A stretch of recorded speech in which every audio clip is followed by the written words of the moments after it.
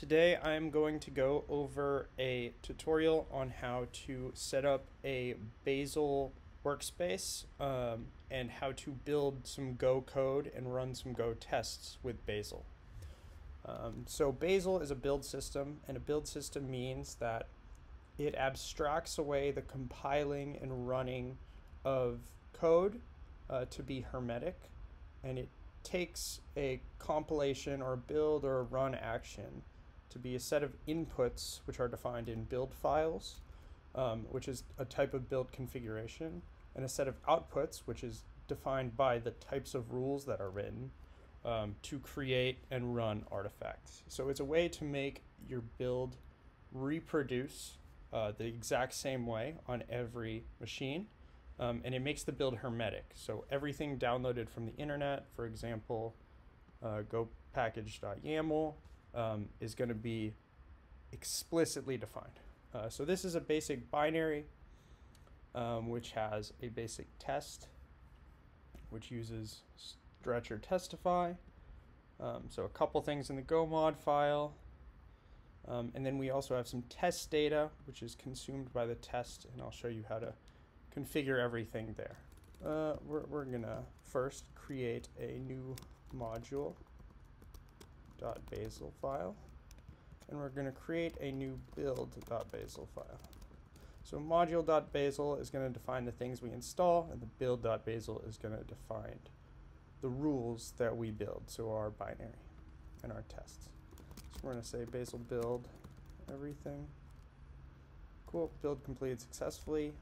Now we can create a new .bazel version, and let's use 8.0.0.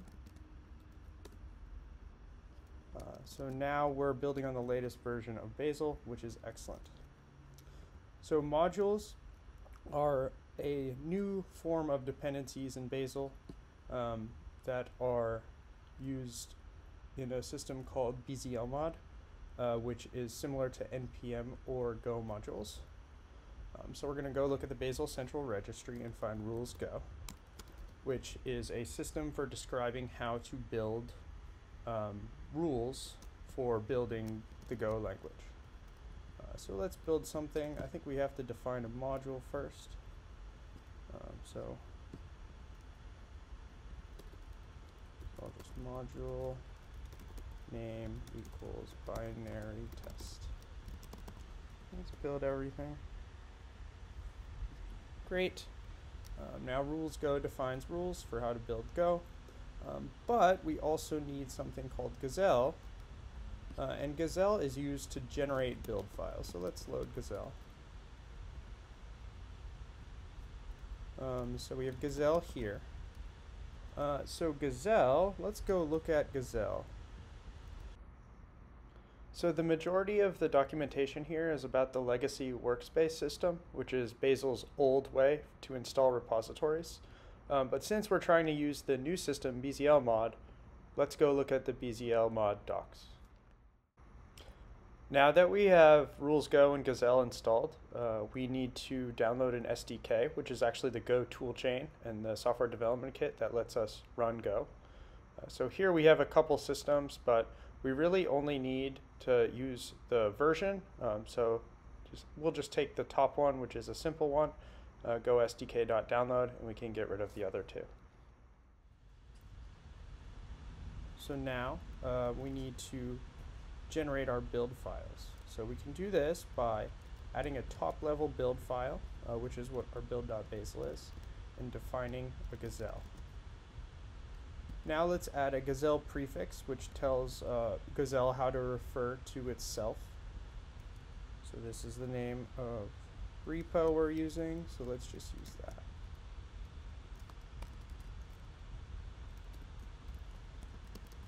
Excellent.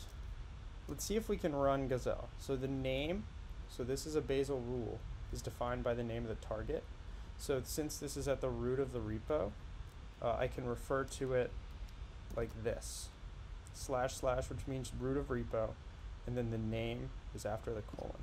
Now if this was in something like the test data folder, then we would refer to it as test data there. And then based on the directory it's in, it looks like that. Great, so that's how we refer to our rule. Now let's run it. Awesome, so look what it did. It generated these rules for us. So this is a Go library based on the main.go. This is a Go test based on the main test. And it even created a test data attribute, which means data attributes mean you can read these files during the runtime of the test. So now we have a binary, a library, and a test. So let's run Bazel test everything to see if we can test it. And this fails, and the reason why it fails is because it can't reference this external repo. So some reason this repo is not able to find. So this right here is called a Bazel label. A label is built from 3 parts: the repository name, the path, which right here is empty, and the path is normally a package name, and the target name in that package. So here, this is the repo, this is the package, and this is the target. So the problem is we can't reference these repos because our workspace isn't downloading them in the module.bazel file. So let's go back to the Gazelle or the rules go docs on Bzlmod. And what we need to do is we need to register the GoMod file to get the external dependencies. So let's copy these over. And the nice thing is we don't have to explicitly type them out. We just need to run Bzlmod tidy. And Bzlmod tidy will pull them in automatically. And these are now references that we can use here. And it tells the Bazel workspace which one to download. So now if we run Bazel test everything,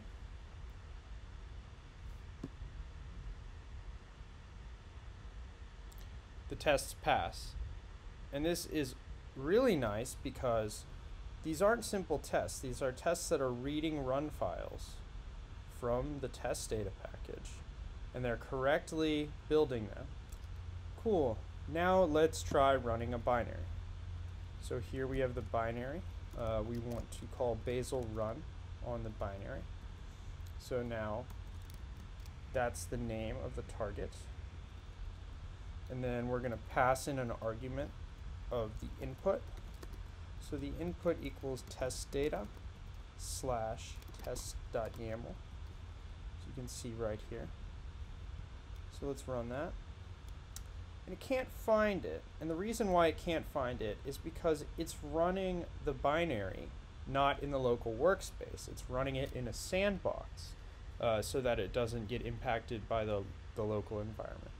So what we can do here is we can give it an absolute path, and then it works, which is very cool. Awesome. So let's clear this up.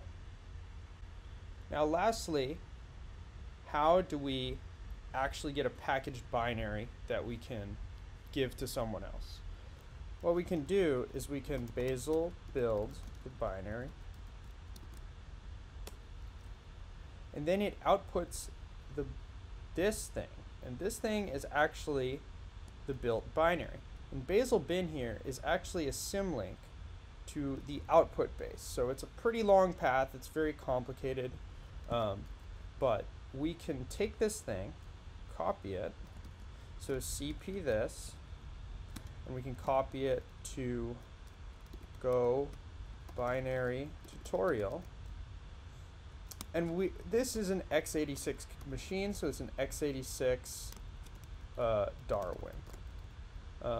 So you can only use a binary built for you can only use a binary built for macOS Darwin x86 architecture on a machine that's a macOS Darwin machine. So let's copy it over. And then now we have this binary here. Well, what if we want to run that directly? Well, let's look up Bazel native binary rules. So native binary is a rule in Bazel skylib. Cool. So we first need to import Bazel skylib. So let's go to our Bazel central registry. Look for Bazel skylib. So now we have Bazel skylib. Let's copy it and put it into our module.bazel file. And now we're going to import this native binary rule. So we're going to say in our build file, we're going to have load at the name of the repo, Bazel skylib, and then path to the package, rules native binary. Rules is the name of the package, native binary is the name of the file.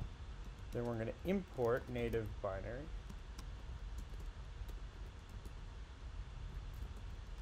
Cool. Now we're going to make a native binary so we can use a pre-built binary and actually ship it.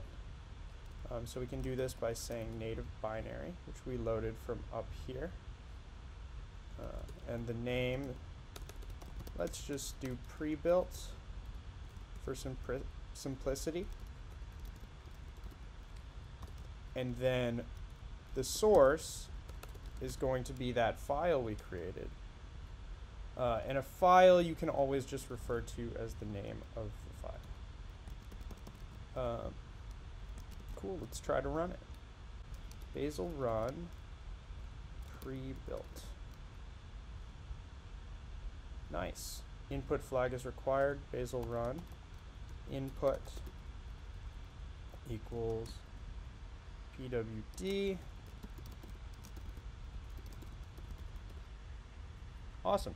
So today I showed you a few things. One is how to set up a Go binary and Go test using Bazel and Gazelle. And then I showed you how to generate the rules for the binary and test using Gazelle. And then I showed you how to build it into an executable package. And then I went into how to use Bazel skylib to run a binary in a hermetic way that's already been pre-built, so you don't need to rebuild the binary each time. Thanks for watching, and I hope you learned something.